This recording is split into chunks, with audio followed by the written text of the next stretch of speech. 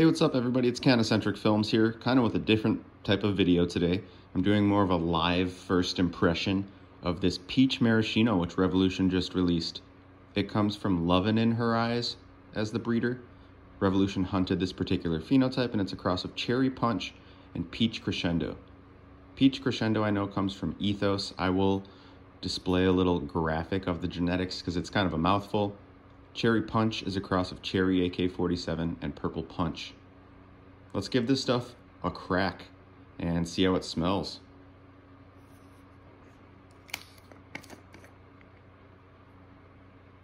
Okay, it's pretty faint up front, I'll be honest. There's an initial look inside the jar.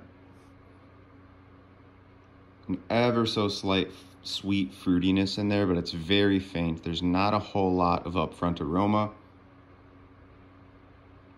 A tiny bit of that cherry influence coming through. I reviewed the Cherry Garcia from the Seed and Strain line, and it's got a little bit of similarity to that. I think that may come from Ethos as well. Kind of reminds me ever so slightly of Jenny Kush, which Arise puts out in terms of its terpene profile. It's got that slight fruitiness. I could see the argument for peach, but you have to work pretty hard to get any upfront aroma from this stuff. Yeah, overall, my impression is not super strong on the initial aroma up front. Stuff looks decent. I'm going to get my camera posted up on a tripod and get some decent footage here for you real quick and give you my breakdown on the looks. So here's what we're looking at. Looks pretty decent to me. It's a tiny bit leafy in nature, not the densest bud, but I prefer bud that's not artificially dense, so I don't have any issues with the level of density here. We can see a little bit of purple and orange in here, some darker green, sort of army green color. Honestly, to me, it looks pretty decent. Thinner, sort of more conical nugs. Again, not plump or dense in this case. That is no indication of quality to me, though, or no indication of lack of quality.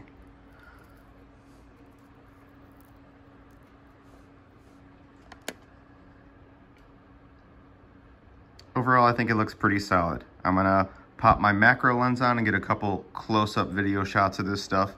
Then we'll break it down, see if the aroma evolves at all, and give it a smoke in my freshly cleaned bong.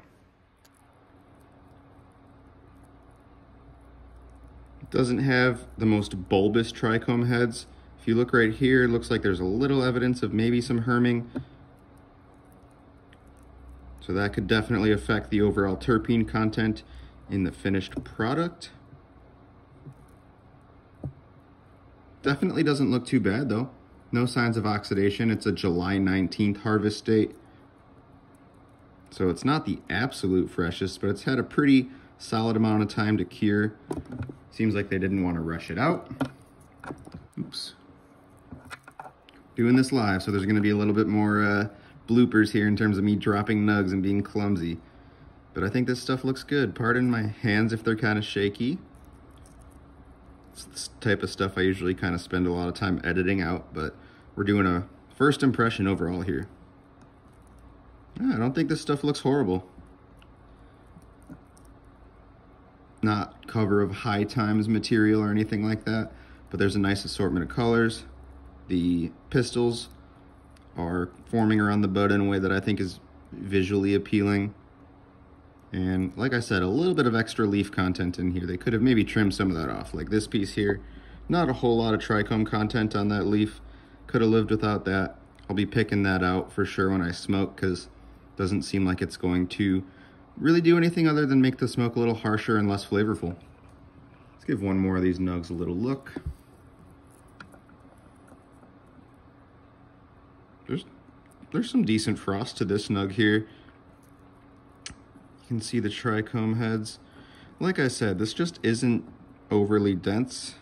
A little bit wispier, larfier bud here. We're gonna give one of these a squish test as well. Let's see if this guy has any life left in him.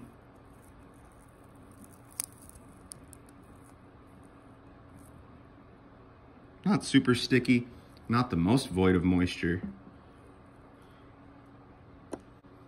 A little bit of like a sweet perfuminess coming through, a little bit floral as you break into it.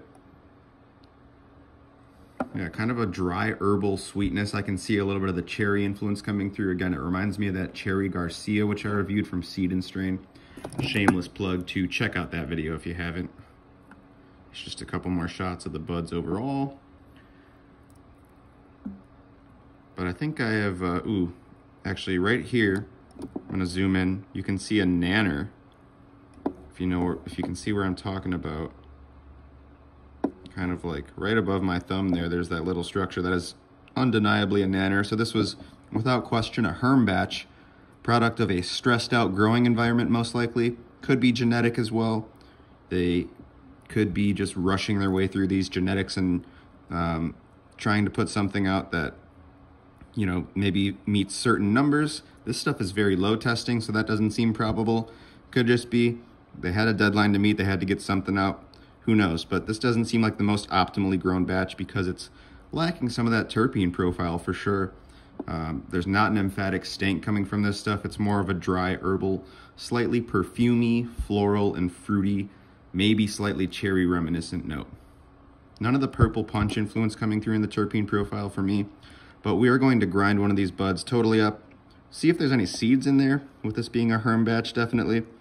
See what the overall consistency of the broken down bud is, see if it emanates any more smell, and then we will get to smoking it. Here's just a little bit more macro footage. Want to make sure I'm thorough on that. Going through this more quickly than I normally would. Don't have a ton of time today, but I wanted to get this review out to anyone who might be curious about this cultivar, as it is Revolution's newest release. Hopefully I'm adequately capturing it here. But I can definitely feel the dryness on the external portions of this bud. And like I said, there's definitely some evidence of herming. That one nug I was showing before definitely had a nanner on it. Yep, you can see that there.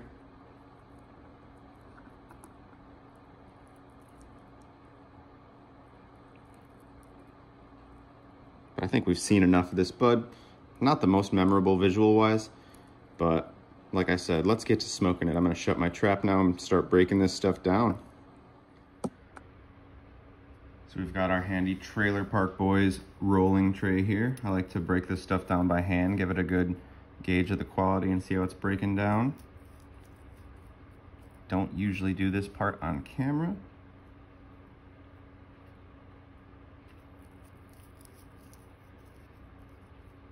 But it's breaking down pretty evenly, pretty easily. In terms of the uniformity, I'm feeling a lot of little stems in there, kind of some harder type structures in the bud that seem like they could be premature seeds, or it just could be an uneven breakdown, not the most uniform breakdown here. A little bit of stem content that I'm probably going to want to pick out here. I'm going to just go in for a quick smell on the broken down flower. Yeah, so a faint fruitiness reminds me quite a bit of that Cherry Garcia, which I also thought might have gone slightly awry in its curing process. So, you know, those cherry AK, those cherry terps could be something that gives off this kind of smell when they're not fully reaching their potential, if that makes sense. Stuff has a little bit of moisture in it. It's not totally dry and sand-like. You see there's some hang time here from the broken down buds. Let's see if you can see that. That's what the broken down flower kind of looks like. You can see there's just a few little structures in here that I personally wouldn't want to smoke, like things like this. Those are definitely premature seeds. I'll be picking that out of my smoke. Here's another little one right here. Yeah, not the most uniform breakdown. I'm not gonna lie, I'm not impressed at a 10 out of 10 level with this stuff, but I'm not gonna judge it too much till we give it a proper smoke. So let's pack a bowl up.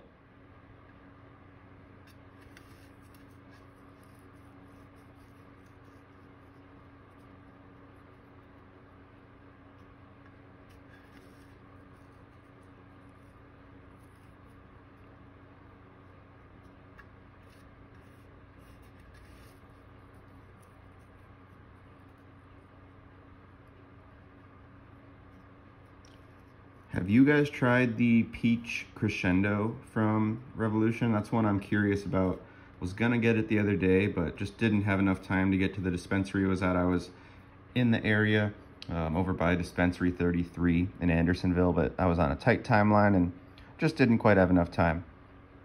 Here's what this stuff looks like as I kind of pack it up in a bowl. You can see, again, just kind of a leafy structure to it post-breakdown. It broke down pretty easily, like I said, but I'd like to see a little bit more of like a fluffy breakdown, if that makes sense. This is somewhat leafy and uneven. Curious to see how this is gonna burn. Slightly on the dry side, especially externally, like I said, but not the driest bud I've ever worked with, but I've definitely had product from Revolution that was a lot better. And I gotta be honest, I don't know how I feel about these lids overall. I know they are supposed to be like resealable, but I'd rather just have like a peel off seal. I saw Medicine Man Mick do a great video on the fact that if you take those seals, which I don't have one in front of me to demonstrate here, but the ones you rip off, you can put it back on the lid and like kind of squeeze it in there, and it acts as a seal again. It'll like airtight seal the thing. I would much rather have one of those. I know it creates a tiny bit more waste, but these lids don't quite cut it in terms of the quality, if I'm gonna be honest. No, I'm kind of rambling here, not even high yet, but we're going to give this a smoke and I'll let you know how it's tasting.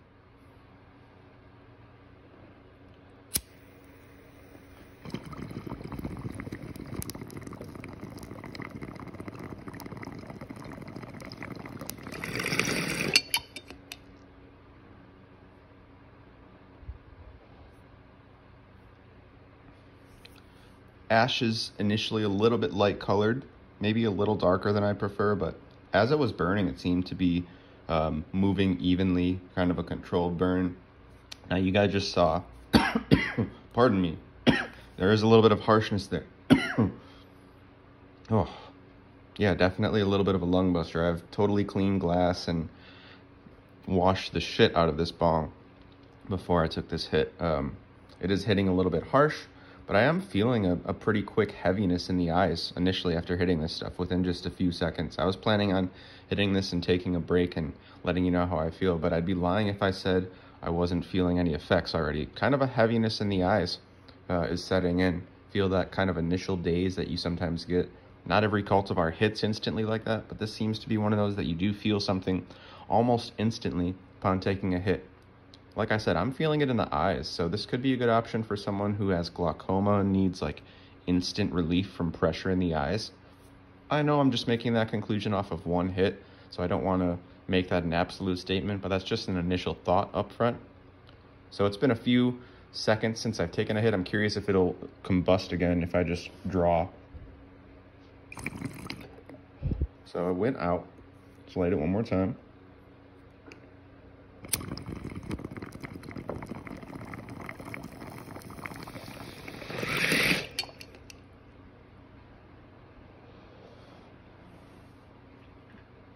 So it's ashing pretty lightly, I would say, in this instance. Not really any noteworthy flavor that I'm picking up off of this stuff. And like I said, I completely cleaned out my bong. Excuse me. Oh, yeah, let that be evidence. This is a harsher hitting smoke. A little bit of lung irritation upon smoking this stuff. So initially the impression up front is not super great on the smokability and the terpene content of this bud. There's definitely a high setting in. I can feel affected pretty immediately. So I'm gonna take a little break. I'm gonna get a few macro pics of this bud with my camera, and then I will report back with kind of how I'm feeling in a little bit. All right, so real quickly here, I'm gonna show y'all some flash video real quick of these nugs, just to see it in an alternative lighting.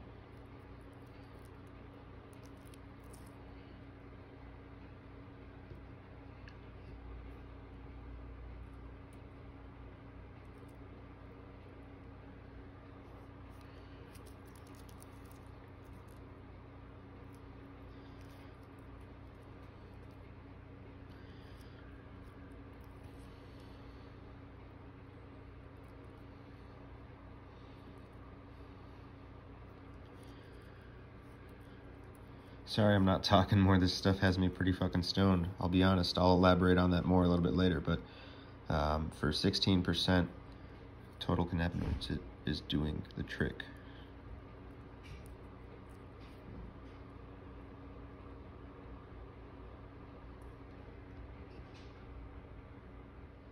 Alright, hey again everybody. It's been a few hours since I smoked that peach maraschino, and I have to say it really considerably affected me.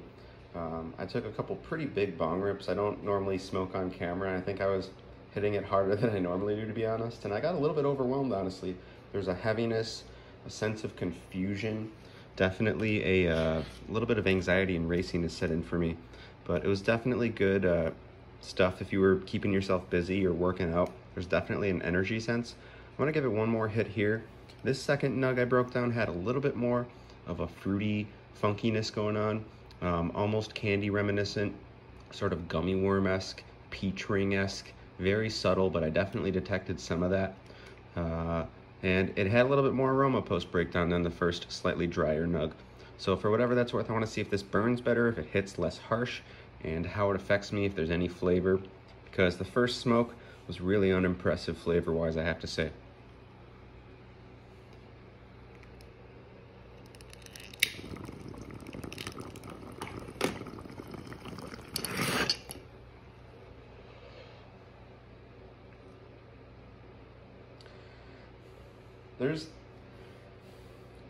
There's not a ton of flavor there, I'm gonna be honest.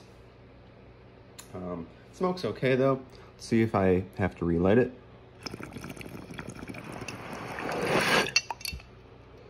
Don't have to relight it, so that's good.